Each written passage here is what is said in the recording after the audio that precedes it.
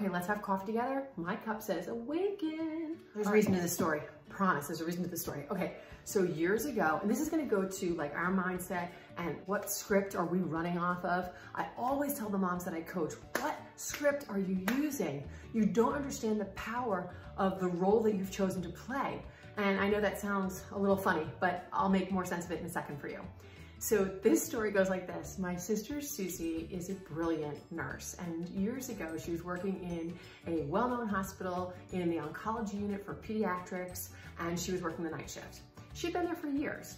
So one night about 1 in the morning, she needed to go downstairs to the pharmacy floor and put in a script for one of the children. She goes and does this. It's desolate down there. It's like 1 o'clock in the morning, and there are 2 windows. One says drop off and one says pick up. And the one where it says drop off, the shade is drawn. And the one that says pick up, the shade is up, and there's a woman standing right there. So Susie just went right to that window and just handed the script and said, oh, from Dr. So-and-so, slides it through. And the woman looked at her like she had 3 heads. She said, oh, you're dropping off? My sister said, yeah. She said, next window. So Susie's like, oh, okay. So takes the script back and goes down. The shade comes up. It's that same woman.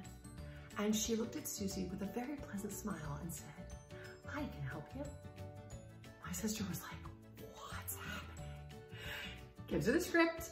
Fine, it's done. So the story doesn't end there. My sister goes back upstairs, and just to have a little levity, you know, it's the night shift.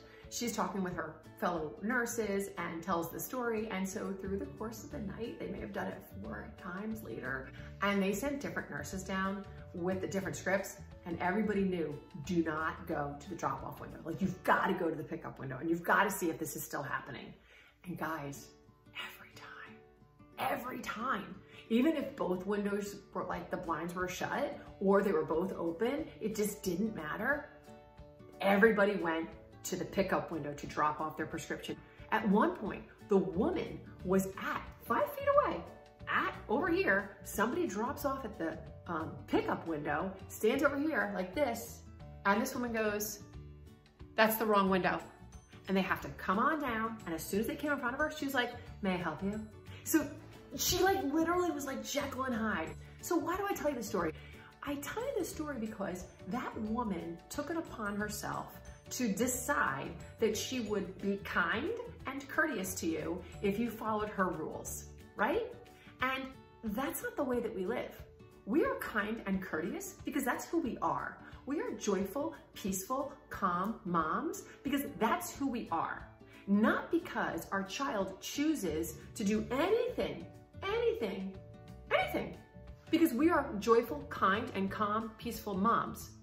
And our script needs to run from that place. So no matter what our child does, we don't attack them from this place of, oh, well, you only did this, so then you get the good mom, but now you're doing that, you get the bad mom. That's not how we approach this. What we do is we have a script, and in that script that we have to learn are characteristics of who we are. And not only that, it means we have to think certain things. Imagine if you were on stage in a play and you had a character to play and somebody went off script and they started improvising. Well, because you knew your character so well, you could immediately come up with the words that you were going to speak because you knew after a while how this character would have normally thought, and therefore they would know how to respond.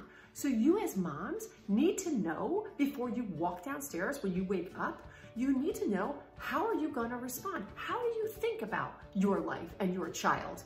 Because if you think like, oh no, today's gonna be another crap day, and I bet you Johnny's gonna be acting angry, and this is gonna happen, and my life is so hard, and it's never gonna get better. Well, there's your script. So no matter what Johnny does, unless it's perfect, he is going to determine how you feel. He is going to determine how you act. No, he doesn't get to determine that. No matter which window shade he opens up, he doesn't determine who you are. You are joyful, peaceful, calm, content mom, and you know he's gonna be okay, and you know that every single day he is getting better tomorrow than he was today. So no matter how he presents, no matter which window shade he opens, hi Johnny, how are you doing? Okay? Because we're trying to teach these kids that we want them to go with the flow. We don't want them to be all up and down with the chaos of their mind, and yet we don't model it for them. So we need you to model this, moms. We need you to believe it until it is literally who you become. Because when you are from this place, operating from this truth of who you are, a joyful, peaceful, calm mom with a God-given purpose to be your child's parent, then wisdom has a chance to speak. And it tells you exactly what to say, tells you exactly what to do, tells you when to hug, tells you when to pull back, tells you when you just need to be quiet and maybe make their breakfast. It helps you come up with new ways of dealing with your child. So this is why I say you do have control over this ADHD, but you need to take an active role in it. And that role begins with you, moms. Isn't that fun? That's a good wrap up, right? Have a good one, moms. Love ya.